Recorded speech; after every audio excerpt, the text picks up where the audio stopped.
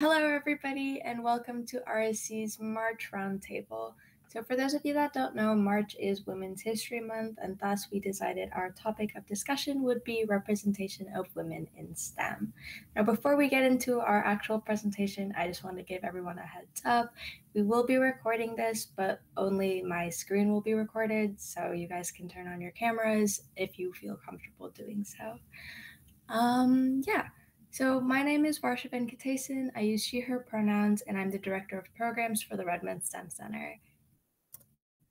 So to preface our whole discussion, I wanted to start by introducing some statistics about the representation of women in STEM. So only 28% of STEM workers are women, which is just over a fourth, if to put that into perspective. And like the wage gap in other fields, women only earn 89 cents per every dollar a man makes. And another interesting thing is that only 24% of women who majored in engineering actually go on to pursue a career in the field. And for healthcare, about 80% of the workers are women, but only 21% of health executives and board members are women. Now, a lot of inventions we use in our daily lives are or were developed by women, but they often don't go credited for it. And a few that I wanted to draw attention to are the syringe, which was created by Letitia Gear in 1896, and Wi-Fi, which was developed by Heidi Lamar in 1942. In current news, there has been a lot of women that have been very prominent, and I wanted to highlight just a few of those. So first up, we have Sarah Everard, and for those of you that don't know, Sarah's story has been circulating the news a lot lately, as it has sparked a lot of conversation about women's safety and health, well-being, and the obstacles that stand in the way of that. And so Everard was walking home one night after work, and she was kidnapped and murdered, which is what caused so many conversations about women's safety to start happening. Swati Mohan was, or is, an aerospace engineer and was the guidance and controls operations lead on the NASA 2020 Mars mission. And I know personally seeing another woman of color in a STEM-related event as big as that made me really proud. So I just wanted to highlight that. And then we have Emmanuel Charpentier and Jennifer A. Doudna, who were the women that received the Nobel Prize for Chemistry in 2020 for the development of CRISPR-Cas9, which is a really cool gene editing tool. So if you get a chance to look into that, I highly suggest doing so. And on the other side of my screen, I have some articles that all talk about different obstacles that women face in STEM fields. So I will be putting those in the roundtable chat. So if you guys want, go check those out after our discussion. All right. So our first question is, how do we engage women in STEM? And if you have something to say, feel free to just unmute and speak.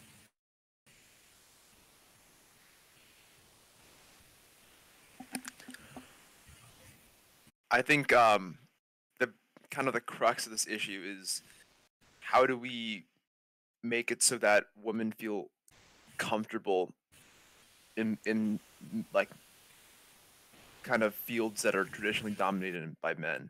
Because you mentioned sort of these incidents that have happened of late where women have been treated horrendously and abhorrently by men.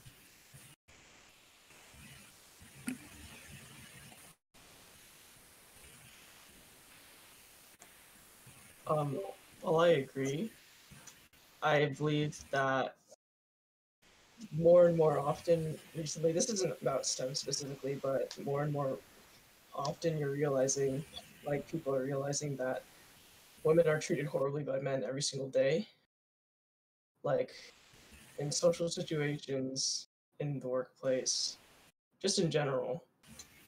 Like I know on Instagram you could probably see a lot of those, like 97% of women have been sexually harassed or,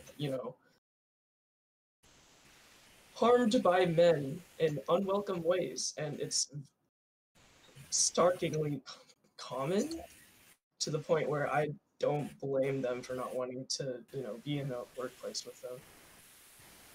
So I think it's not easy to just engage more women in STEM, but there's a lot of things that need to be done. I don't know. I think there's a very deep history of gatekeeping in STEM. Like, I don't know if any of you guys have ever been on TikTok and like seen a TikTok of like CS major like talking to the girl in the class or anything.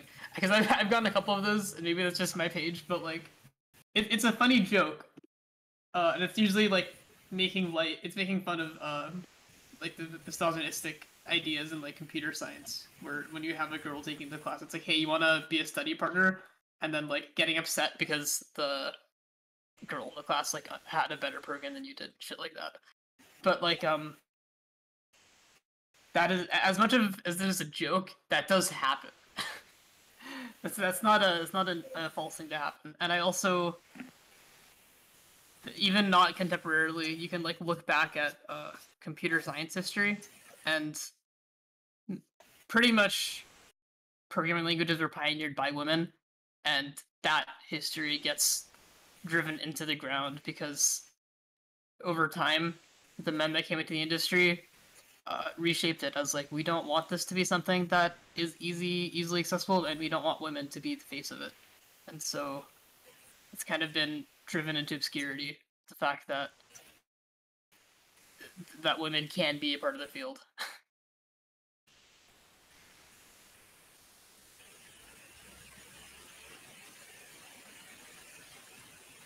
Yeah, I think those are all really good points. Does anybody else have anything to add?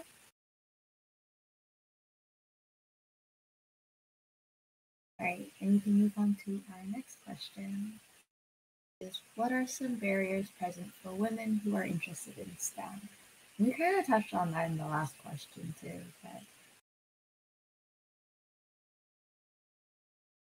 I think the most, I mean, besides the ones that we've already mentioned, where like men are actively trying to keep women out of a field, there are sort of societal norms that act as barriers for women. Like women aren't expected, they aren't really expected to take on certain jobs because it just isn't considered like girly to their to society or whatever. And the like perceived femininity of a job definitely plays a role in whether or not a woman is interested in that occupation.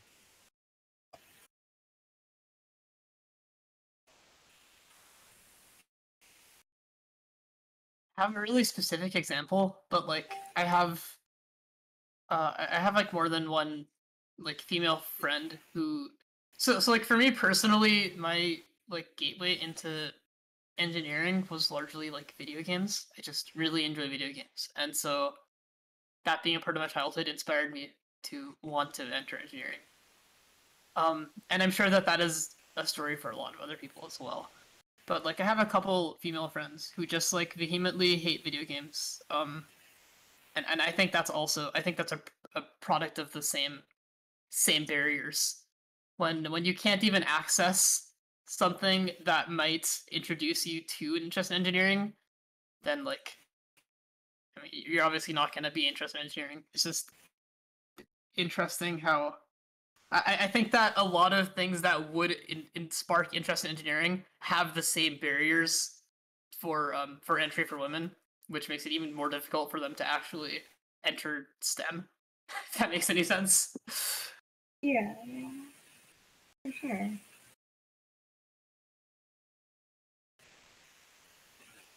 Yeah, I mean, I think it's all kind of intersectional, right? Or just the traditional gender roles that are imposed upon women from a young age, go on to affect their interests and everything they like to do, from their job to their hobbies, and then that also then forces the next generation of women, which kind of sucks. I don't know if this is relevant to this question specifically, but I've definitely seen like on TikTok, women in STEM that end up not liking it and feel stuck in their position to like continue it because they have to, you know, represent more women in the field. And I think that the potential of that happening could definitely be a barrier, I guess, to people wanting to be interested in it because they might be afraid of it being the wrong thing to do or something. But I guess that could be true for any career pathway, but still, like, I think the fact that so few women are involved in STEM fields makes the expectations for them a bit higher, and different stereotypes and like that kind of stuff also affects it. Yeah. And after hearing, I think also it's important that like what often when you look at like you won't see many idols like role models in STEM, especially for women. Like obviously there's like a ton of like male CEOs or like of like huge tech companies, but when you look at like females, there's not as many like role models in that position of power. So when you look at like um young like young women and girls who are trying to go into these fields, they often don't have as many people to look up to. Yeah, representation is definitely something that might help a lot.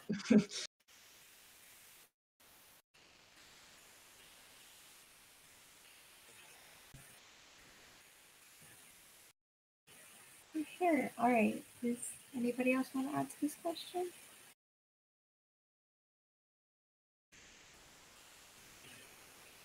Okay. Let's move on to the next one.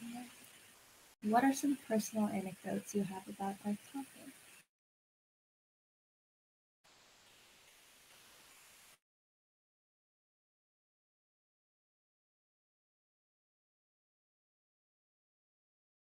You know, in like elementary school, I just remember like there was a culture of like boys do math and science while girls are good at reading and writing.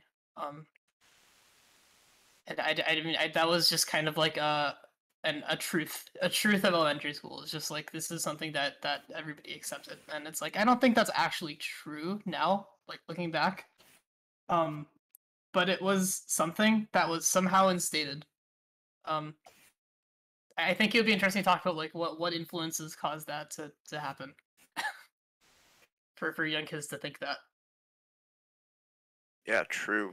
Like that's actually like really relatable actually. I remember this one girl was the dominant like book report giver, you know? She would always get 4s.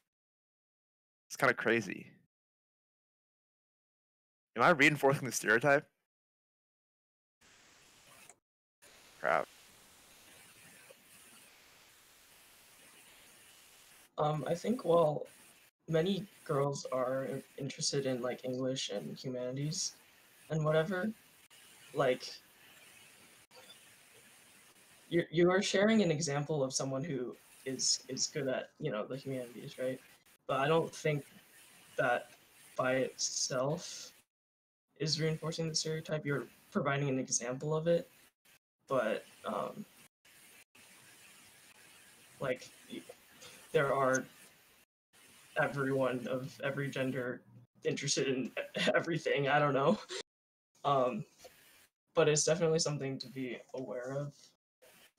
I don't really know where I'm going, but No, that makes sense. That makes sense. I mean, yeah, like it's not necessarily wrong that there are girls that like that you know like the humanities. Do you think that like that expectation is like harmful? They're like or like that culture that Arian mentioned where girls are good at the humanities or reading and writing. Like, do you think that actually translates to a noticeable sort of thing later on? I think it could. I mean, if you like, you're obviously. I feel like people are gonna pursue what they're like good at, right? That might like influence them. But like going back to like Arden's initial question about like why you think exists in the first place. I think it's just because like obviously I like echoing back to like centuries ago. like men used to normally be like take places in like science and like at the World Front and all these bigger roles, while women would normally be like at home taking care of the children.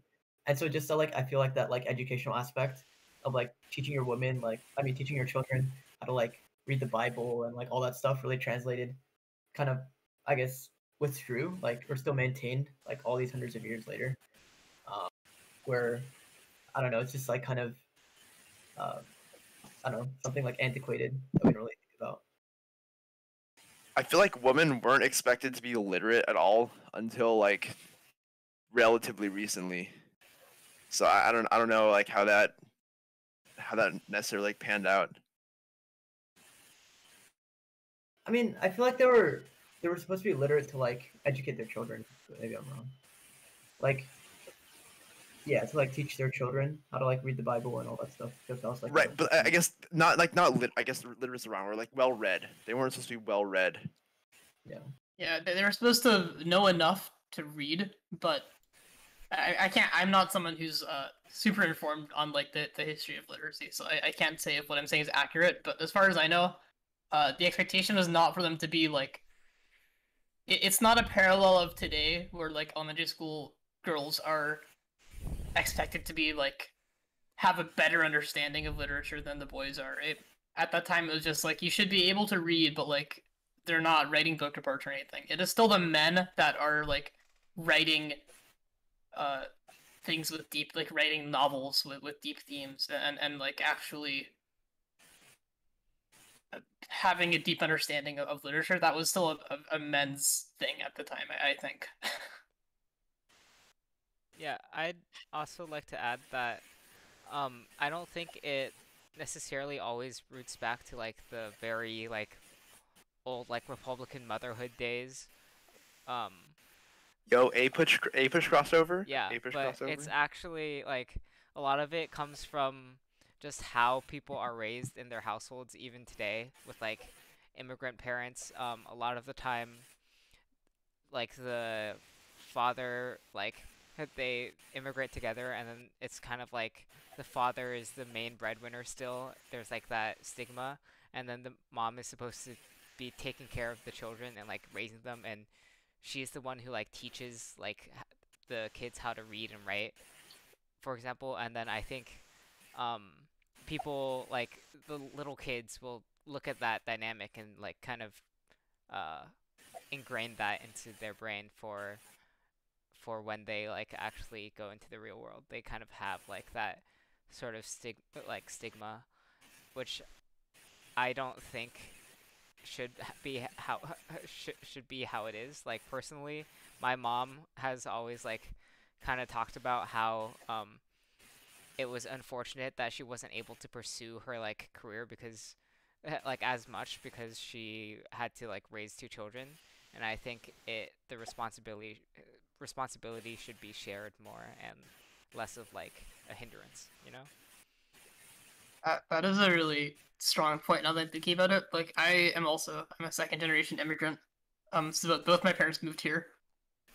And like my dad, both of my parents are like college educated, but my dad is got like a full master's and like worked and all while like when I was born my mom was still working, but she stopped working in order to like raise me. And I don't know, like she's also talked to me about the same thing. It's like she could have done more. She started working again, but like I don't know, she took a sacrifice for like her personal I don't really know what the word is. I don't want to say like intellectualism, but she made that compromise in order to raise kids, and I think that expectation is there, and that definitely probably definitely plays a role in reinforcing this idea.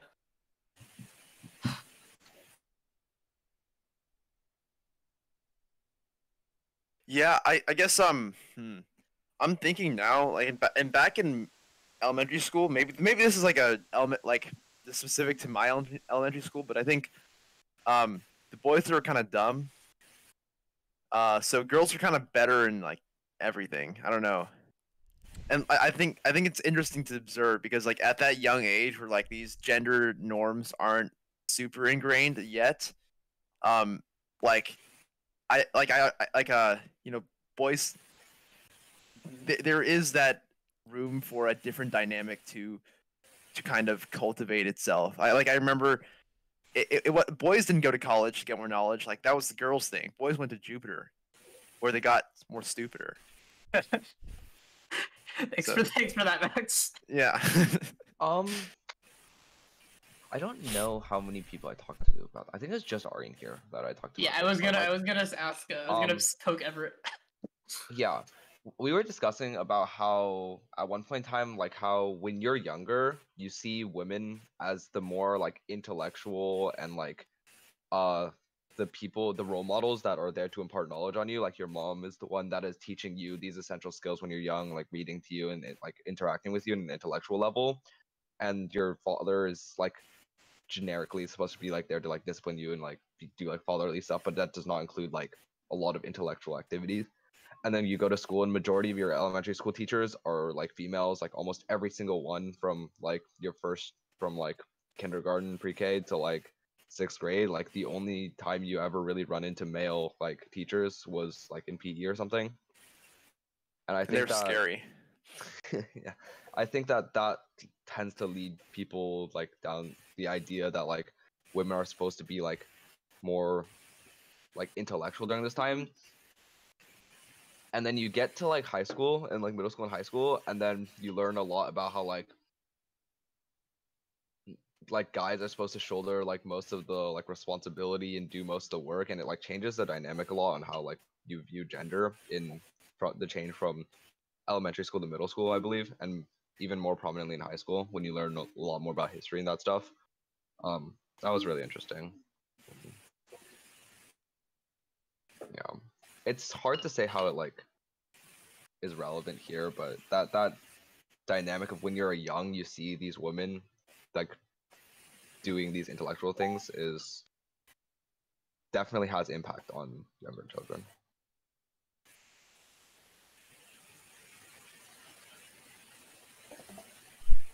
Yeah, like it's actually weird, like, because people who have had women like female role models, female teachers like throughout their entire like childhood, and then they are simultaneously being kind of taught that male figures in STEM have been doing like most of the um, like like innovative heavy lifting almost. Like I don't know how that really like how does that interact and pan out for a child's worldview.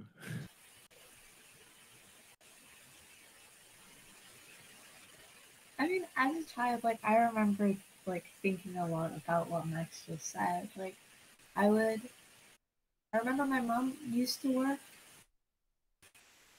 like in the healthcare field, but after she had me, she kind of quit to take better care of me. And then my sister came along, and she just kind of never went back into the healthcare field. Instead, she became a teacher. And so, like, I remember her like talking about how much she used to love her healthcare job and how much it used to be like fun, and she loved the community there was. But like, so like she always encouraged me, like both my parents, they would always encourage me to pursue like a STEM related field. And whenever I even brought up the idea of like maybe going into business or like when I was in 5th grade, I dreamt of like opening a bakery. And like when I brought those kind of things up, they'd be like, "No, you're gonna become a doctor or you're gonna become an engineer. You're not gonna go into like business or literature. You're not gonna do any of that." But then like in school and with other communities, I'd always hear like women go into like other fields, like STEM is for men and women can go somewhere else. It's just it was always a weird dynamic that like I never like fully understood like what I was being told because I was being told so many different things, you know? I think that's like an interesting cross between like I don't know, like Asian culture and like just gender stereotypes, I guess. Because like when you look at Asian culture, like especially in my family too, it's like your grandparents always ask you like you want to be a doctor, a lawyer, engineer, and like those are like the three options, I guess. And so it's kind of interesting, like how that culture has kind of developed, I guess. Because I'm sure that wasn't true for women a while ago, where like that would be an option for them. But it's kind of interesting, like how that's developed. And I know we were talking a little bit earlier about like how like many parents, many of our like moms had to like sometimes forego their own careers to take care of their children.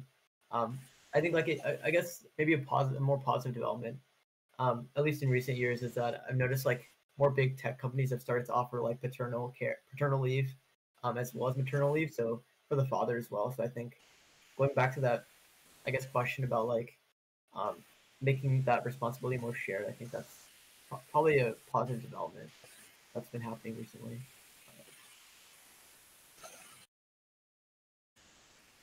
Yeah, but I think it's fair to point out that even though there have been steps forward.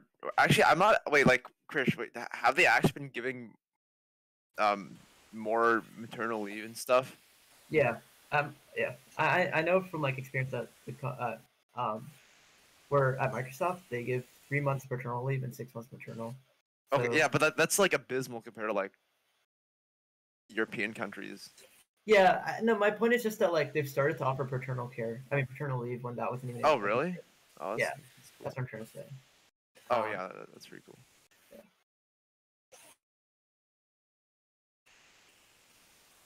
Okay, anybody else want to add to this question?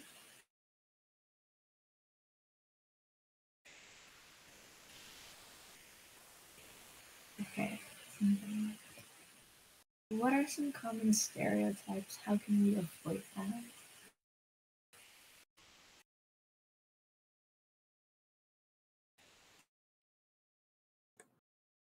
I kind of wanted to say something that's kind of related to something earlier, but like something that I've noticed in high school is that like a very big majority of English classes that I've taken are female, like advanced AP or honors English classes.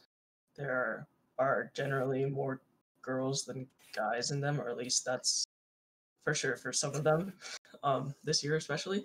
And when you compare that to either the equal or greater number of guys in like AP science classes, I think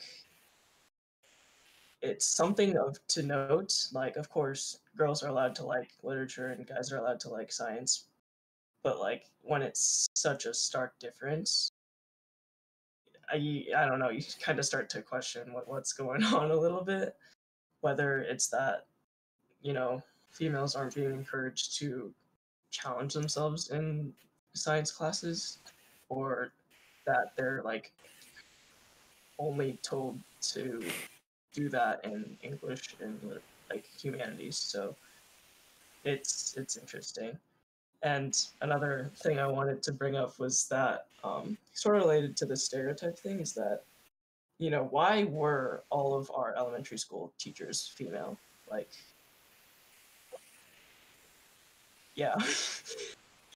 I know there's a historical reason, like we learned briefly about it, that females began to take more jobs in teaching and education, but like when we all have that shared experience of all of them being female, it's interesting. I don't know if anyone wants to comment on that or move on.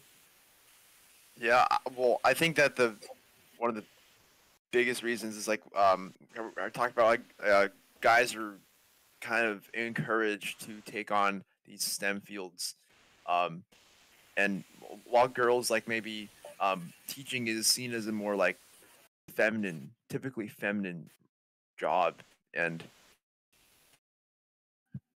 I don't know actually. That's a really interesting question.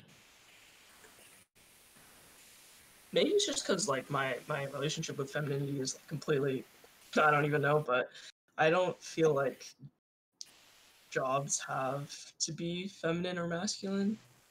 Like I don't think so either. Yeah. Yeah, I don't know.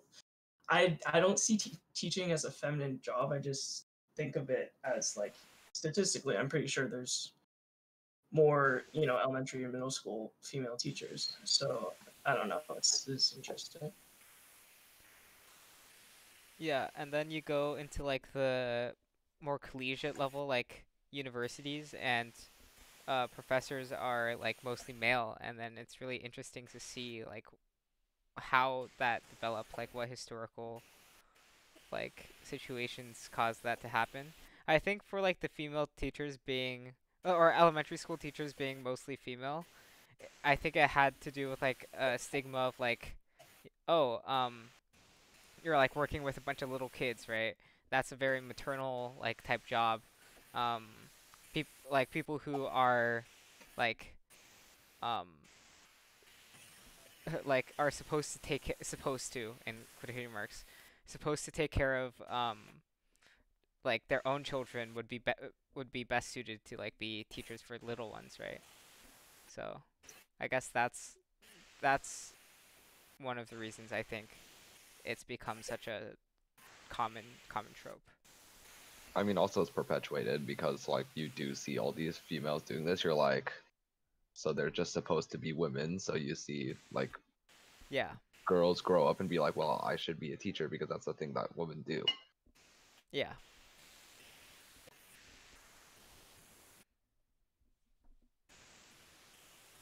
Also, there's like the whole meme about like professors not caring about the students; they're just there to do research, right? So it would kind of make sense given that like men are generally encouraged to take these like higher level STEM jobs, and there's not as much like room for women because of like this you know a glass ceiling or whatever.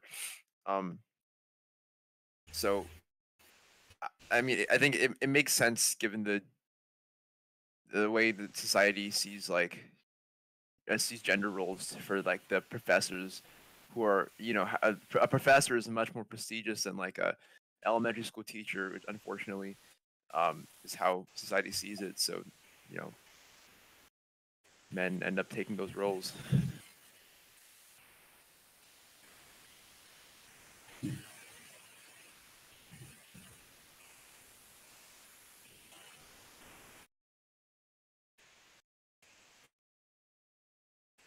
Alright, anybody else?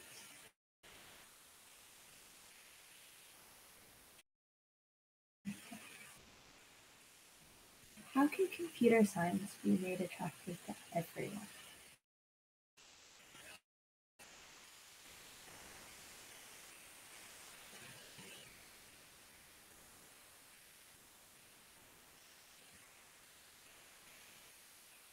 I think something that's really important is that girls be expected to, or girls have like for girls to have the expectation that they should be good at, math and science from for a young age, because it feels like once you're in like middle or high school and you start actually engaging in computer science, um, like the interest in that sort of work, in that like the very logical, the very like math based um,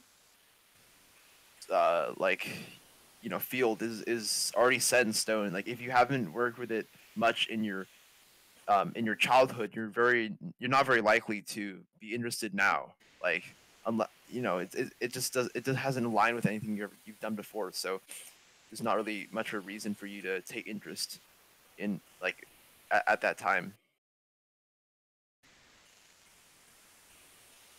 I kind of want to extend the question to the like 2.7 women here. Like what being in the Redmond STEM Center server here, why are you interested in STEM? You can totally break timings if you use his TPs correctly. But yeah, I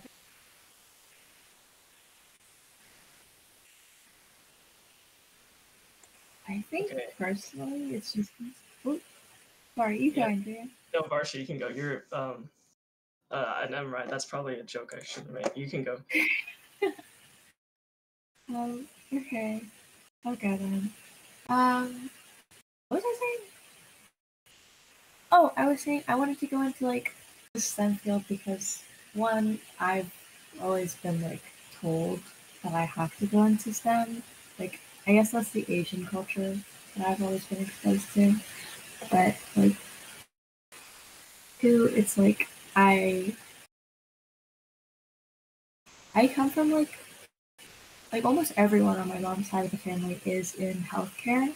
And so like a little part of me has like always wanted to like continue that and like just like become a doctor or do something in healthcare. Like that's part of the reason why I've always wanted to go into the medical field. And like I guess apart from that, I just always wanted a job that I can work like that I can work for that will like earn me respect, allow me to give back on a daily basis, and just something that's like gonna make me feel rewarded for like all the work I put in.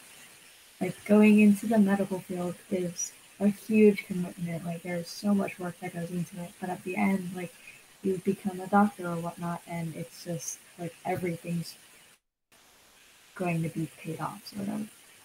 Does that make sense? Yeah. I have a question. Were there any like moments like in your life or like in some course you took or anything that like helped you kind of become more attracted to STEM in general? Or was there like a person, a role model, anything that we can like take away? Um, Eric, do you want to take away Vars's role model?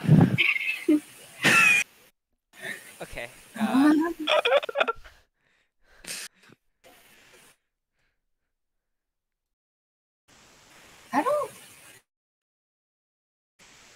don't think so. Like for the longest time, I always kind of knew that like STEM is like where I'm going, but like I think like okay, I think the one person that like actually sparked it for me that like kind of was like healthcare is like where I want to go for sure. Like I think that was my freshman year bio teacher. I had Mr. Hayes, for any of you that go to Redmond. I think almost all of you do. But anyway, he was just like very encouraging. He always like I don't know how to describe it. It was just like he gave everyone an equal chance at everything. Like it was never like, oh, you're a guy, you should be able to do whatever it is we're working on. Oh, you are a girl, you should be able to do whatever you're working on or whatnot. It was more like, oh, you're a person in this class, you should be able to do this kind of thing. And I guess that kind of like helps with like thinking, oh, I can do this. Like this is something I have a good opportunity to do. Yeah. Yeah, I think it's really good to hear that you had a teacher and like a mentor figure to make STEM something you wanted to pursue. And I think that if more girls had that at a younger age, then it would help at least a little bit, because I feel like, or at least in my experience, a lot of girls might think that I'm bad at math, or I'm not good at science or something, and then they feel discouraged by it and aren't given the encouragement to potentially take it to to have a better relationship with STEM. So I think that mentor role was a very important one for him, and Mr. Hayes is pretty cool.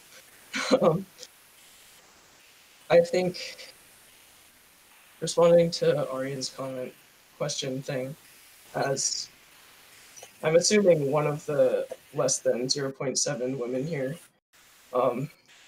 Wait, I didn't phrase that right. Anyways, I think for me, I became interested in STEM starting around 4th grade when I got into competitive math at my elementary school. Like, I did one of those tests and I just scored pretty well and stuff, so I wanted to keep doing it. And I've always liked math, I guess. Like, both of my parents are in computer science, and that's probably gonna make a big impact on my perception of STEM and everything. So my experience probably isn't universal. Well, definitely isn't universal, but like I've always had an inclination towards math, and starting competitive math helped me with that. And even though I don't really do that as often anymore, I still want to continue, doing math and getting better at it, and that's why I'm interested in STEM, I guess.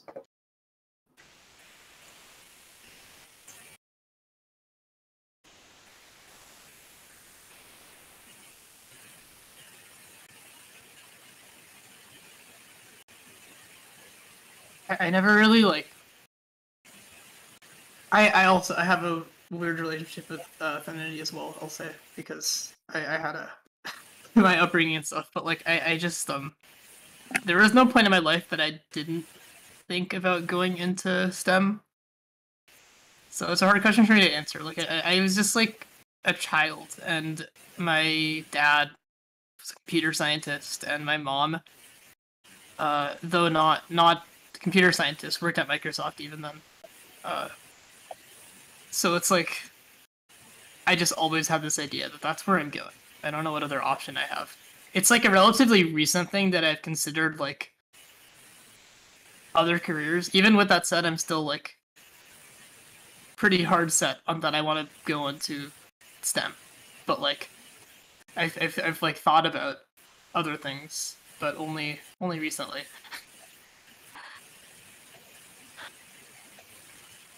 I guess that's just another example of parental influence, though. We're all out here, identity foreclosed.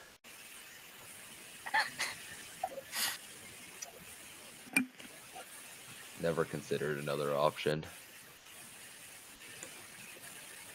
A question I have, I guess, is like, how influential is like the I can't do this because I'm not expected to do this mentality in your career choice? Do you guys think?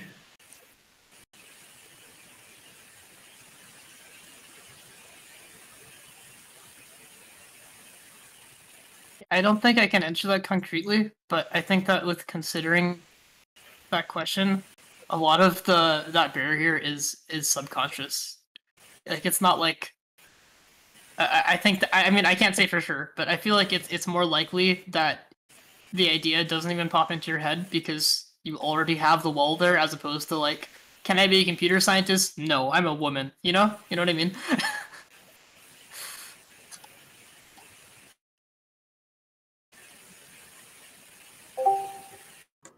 Yeah, I also think it's largely subconscious. Like for me, my parents never told me that they expected me to go into STEM, I think, but it was like implied, and even though I'm still interested in STEM, I don't want to do something explicitly STEM for the rest of my life, I think. And like I don't know if this analogy is supposed to work both ways, but like I never really considered majoring in the humanities, So I bet people definitely might at least a little bit feel the same way about STEM. Like they just never considered that to be a career, maybe, or they wouldn't seriously pursue it. So it's not always a conscious thought.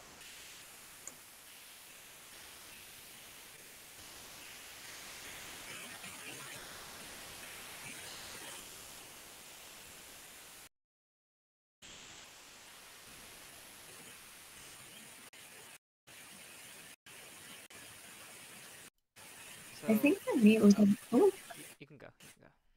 okay. I was just gonna say like for me it's a lot like what Aryan was saying, like they worded it so much better than I can, but like being your own like barrier in a way. Like I just sort of never pictured myself going into any field other than STEM, mostly because of like being raised in a way that like I was just sort of told you're going into STEM, like you're not gonna consider anything else. But yeah.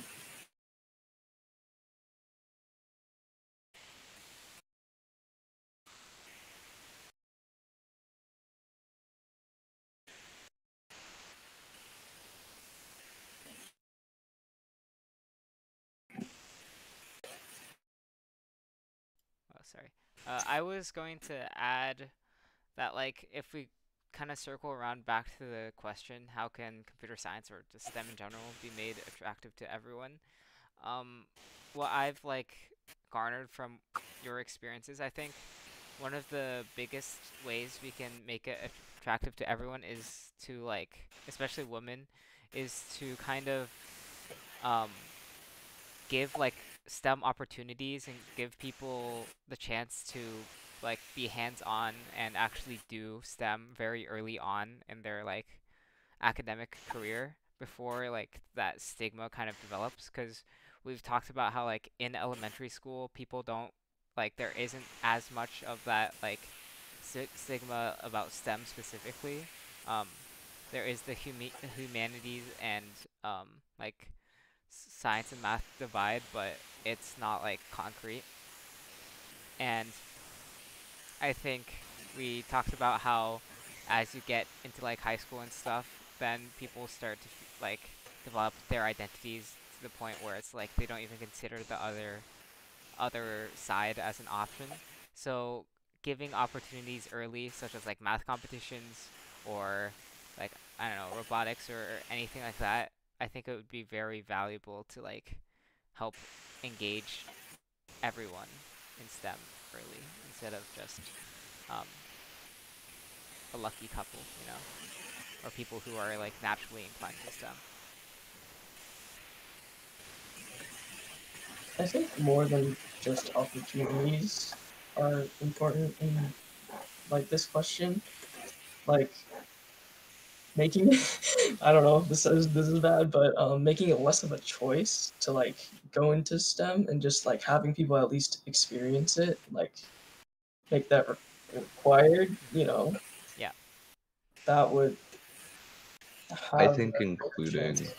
Yeah. I mean, there are like STEM education is like pretty baseline. I think like math and stuff, math and science specifically. These are things that everyone is exposed to from a young age, and it's the same as like art and other things.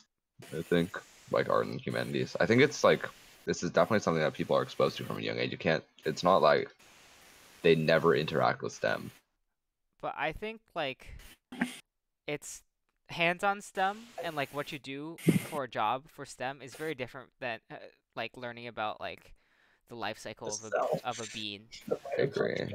I agree with or that. like just learning like multiplication and division, right? Like I think you know how like back in the day in elementary school they would have like days where you just do art, like some guest speaker would come and like you Yeah, weave yeah. a basket or Once a like month, do yeah. some Yeah. pastels. That was I fire. think they That was should do something like that, but like they bring like a robotics kit or they bring like some electrical circuit board and you just have like a couple days or a day of just like that type of hands-on learning, because I feel like doing those STEM things, I did like a couple summer camps like before 6th grade that were similar, and that's like actually what kind of got me into STEM. And I remember in 5th grade we did like a marine biologist like field trip thing, and after that I wanted to be a marine biologist for quite a while. So Wait, was it on the boat? yeah, the one on the boat. Dude, That was sick, that was right? so fun. Yeah. That was sick. Yeah, that kind of stuff is like really helpful, I think. Yeah, And so like your point about like hands-on versus mhm. just multiplication tables is really important. Yeah. I agree. Were you gonna say something? Not really. Okay.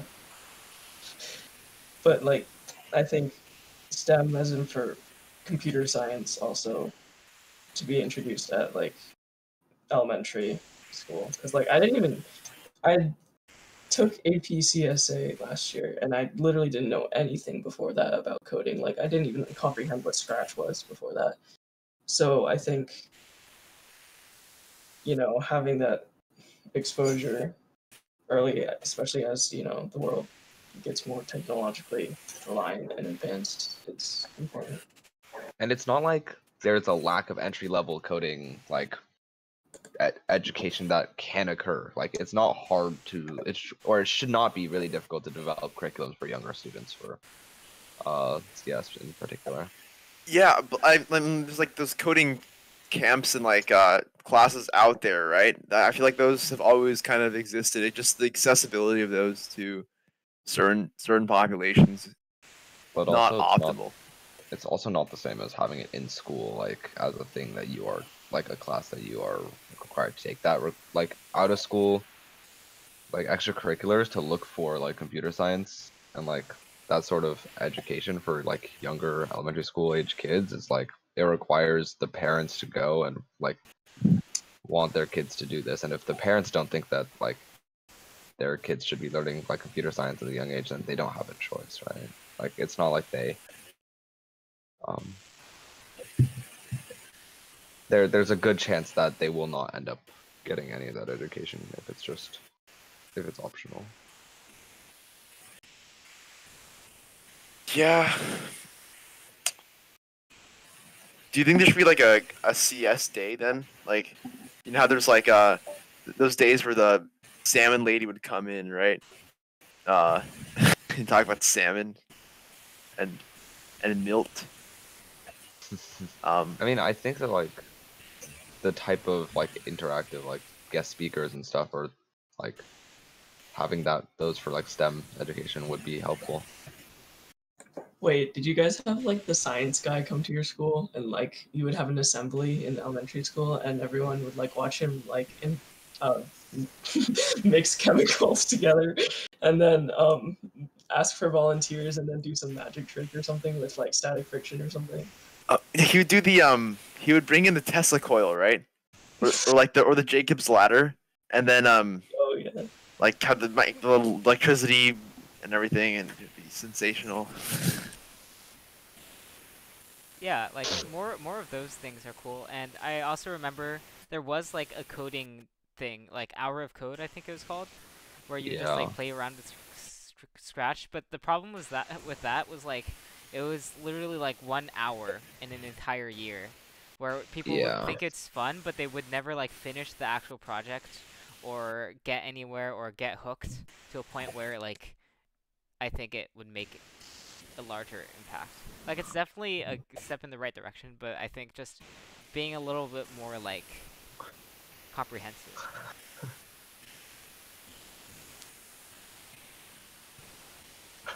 This sounds like public education gap. Yeah. I think this is even extended to like high school where no like there are a bunch of like career connected learning like um electives, but a lot of people still like just don't have like either time on their schedule or just there's like some stigma around it that they're like joke classes or like free classes that don't really prepare you for the future. So I think that's also something people need to tackle. So like if you want to go into aerospace engineering,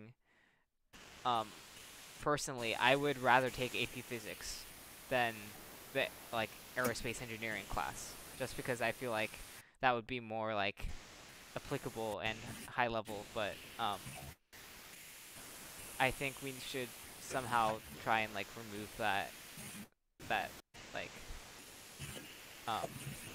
I don't know the the air around those types of classes. Stigma. Yeah, but I said stigma so many times today, it felt weird. Go to thesaurus.com and figure out something else. Yeah, I think that's more of a I don't think that stigma is like evenly distributed across like people like for us since you know lots of us are accustomed to taking AP classes and stuff. It there's a bit more of a stigma around normal not AP or honors classes, but then I do know a lot of my peers who are genuinely interested in classes and will take those electives. Like it is the severity of the issue I think varies. But yeah. And I think I don't know if we like touched on this, but like there's not that many opportunities in middle school for people to be exposed to STEM, like without them going out of their way to do it. I feel like, because elementary school they had those art days, they had those science fairs, the science guy comes in, but like I don't remember any of that happening in middle school.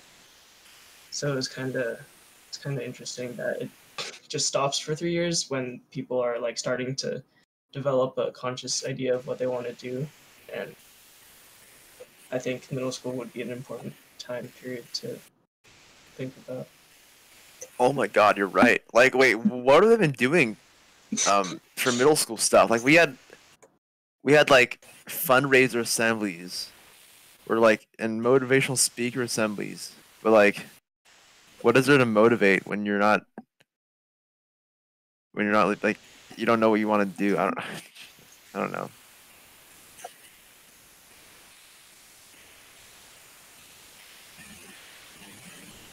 Yeah, it's kind of weird because middle school they had like a couple of STEM related like electives, but like for me, I had like you had to take PE and I had orchestra and stuff, like so there wasn't a chance for me to take them. I don't know if Yeah. that changed anything, but yeah. Yeah, I think also like middle school and like high school electives, like CTE classes, it's really hard to design a curriculum for those because there are students who like have no experience in that whatsoever. They're taking it as a introductory course, like a 101. But then like there are students who actually like want to learn. Maybe they have had some exposure. They want to like have a greater amount. So I feel like in order to make it truly accessible to all students, like there has to be a better way to do it than how they are doing it now.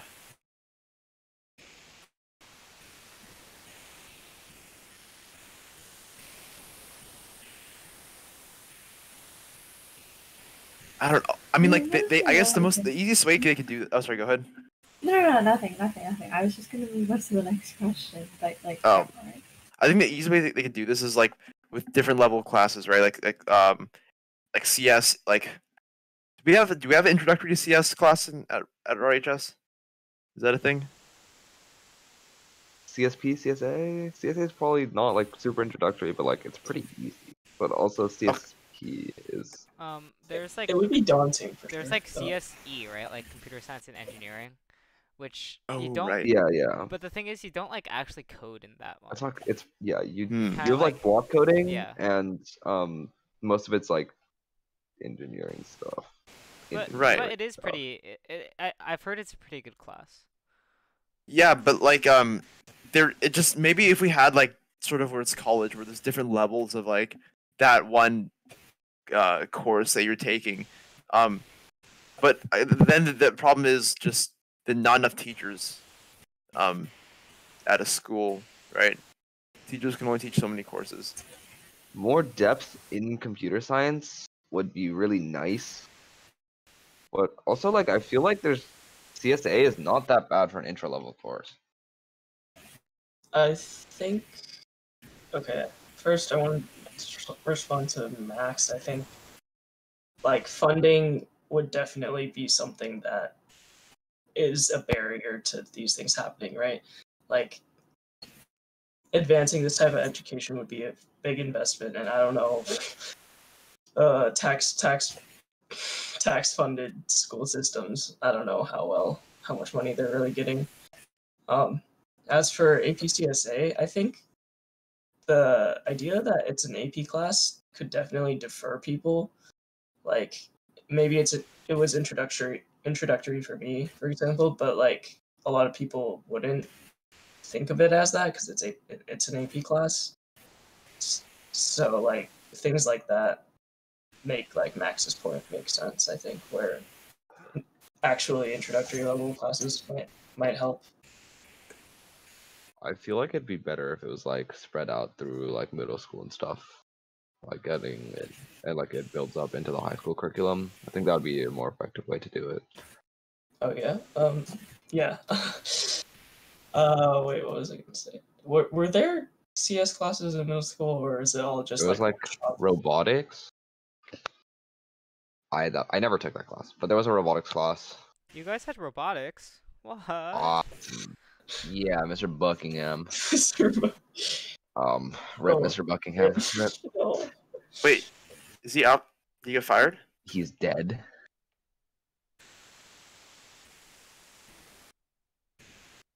Oh, okay. Yeah. Yeah. I was expecting he was placed on administrative leave. Yeah, no, not quite. Well, some would consider it such. That's unfortunate. Okay. Rest I his never soul. took the class, so I couldn't say about like what it actually taught, but yeah.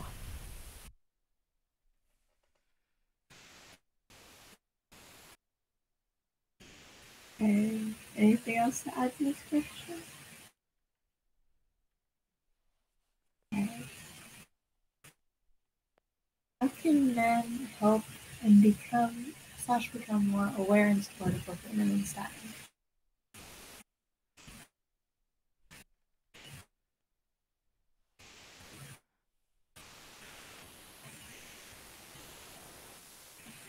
Can we get some non-men answers here?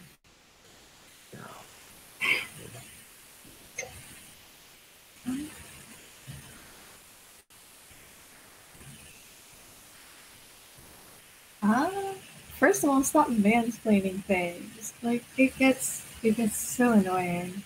Well, like I'll be like talking about something, or I'll ask a stupid question because I'm just a little bit slow. But they'll explain it to me as if I'm like an elementary schooler, or like even younger, for heck's sake. It gets on my nerves. But yeah, there's that. And like also just being more inclusive and not automatically having lower standards for me. Like that would help a lot. Like, yeah.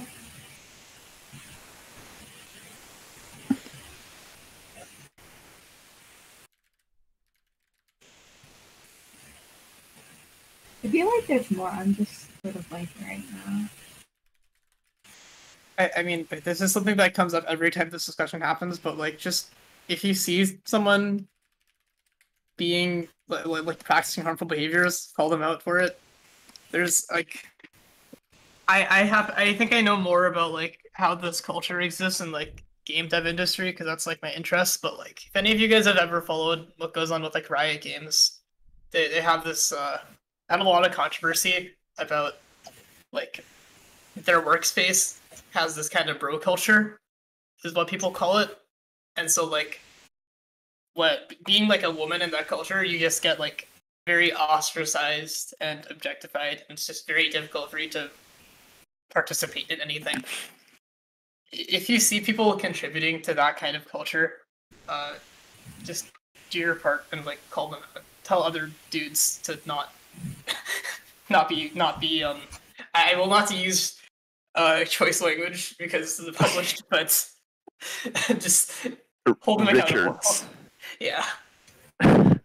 Wait, so what do you mean by bro culture exactly? Have you ever like played like League or Valorant and like there's a woman in your lobby and like all the dudes in the lobby have treated them in like a very demeaning way? Yeah. Have you ever encountered that? Yeah. So not just that, but like I remember there's a whole Kotaku like essay about this specific thing, which I can link it afterwards. But like being a woman who ends up at Riot Games, you're like constantly expected to prove yourself. Like in the interview process, they had you took like a male employee and a woman employee with the same statistics, and the woman employee would be asked extra questions like some specific detail about a game that they mentioned playing, like that they used to play World of Warcraft. It's like, oh really? What was like the hardest dungeon that you did? It's like there's this constant expectation that you have to prove that you're actually like a gamer, that you're really one of the, you're like the others. You're expected to not have the same level of understanding, and so that kind of thing presents itself not like the whole time you're in the company. You go to like a board meeting and you'll say an idea and people will talk over you on purpose. And like somebody else will repeat your idea 5 minutes later and they'll get praise for it. It's just this kind of thing happens very often. You could call it microaggressions, I guess. And I think a lot of men are not aware of it happening. It's something to pay attention to. Yeah, I mean, I think that's even more reinforced by the fact that like a lot of men are in the administrative or like the authority positions in those companies, right? Like where they naturally kind of maybe feel more inclined to interact more familiarly with men because they are men themselves, which would be solved by having a more diverse executive set.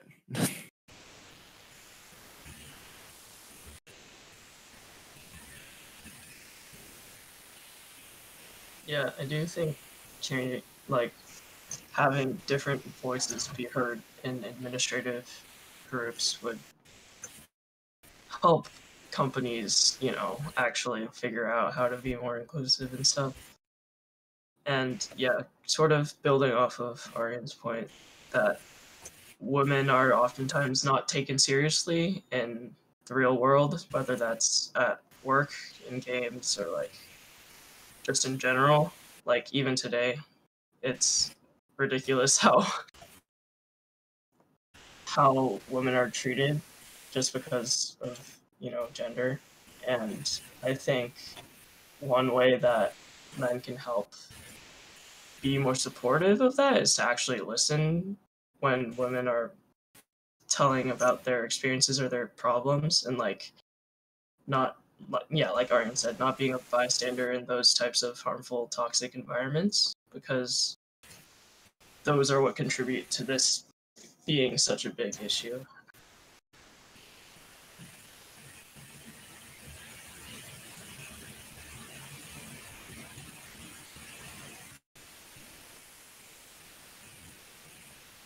Yeah, and like Andrew was saying, like also not belittling like women's struggles.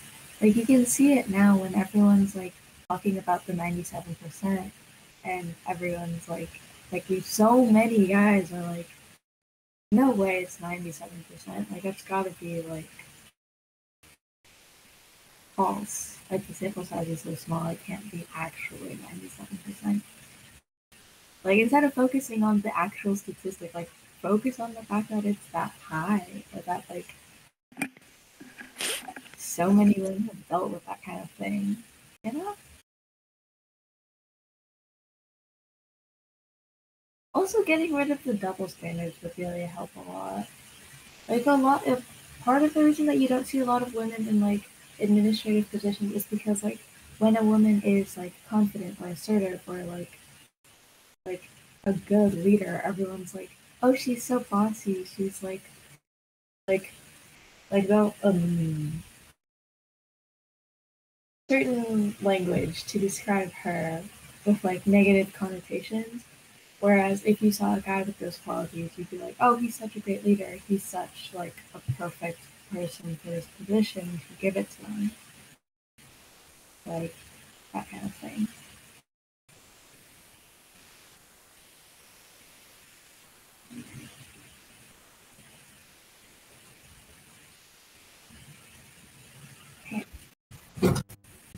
I think those were all like really good points. We are closing in on like an hour and 10 minutes, so does anyone have any like final words? Do we have any questions left, by the way? I don't remember. I don't think so. I think that's yeah, that was the last one. If no one has any other things, we can wrap up and call it a day. All right. So thank you all for coming. There's my dog in the background if you can hear him. But yeah, thank you all for coming. If you have any other questions about RSC or any future events in general, feel free to reach out to me or any other members of the team. We'd be happy to answer. And I will put the articles I mentioned earlier in the chat, but also we have a feedback survey that we would like to get your opinions, or like we would like your feedback. So I just put that in the chat. If you guys can fill that out when you get a chance, that would be very much appreciated. Also send it to the people who like didn't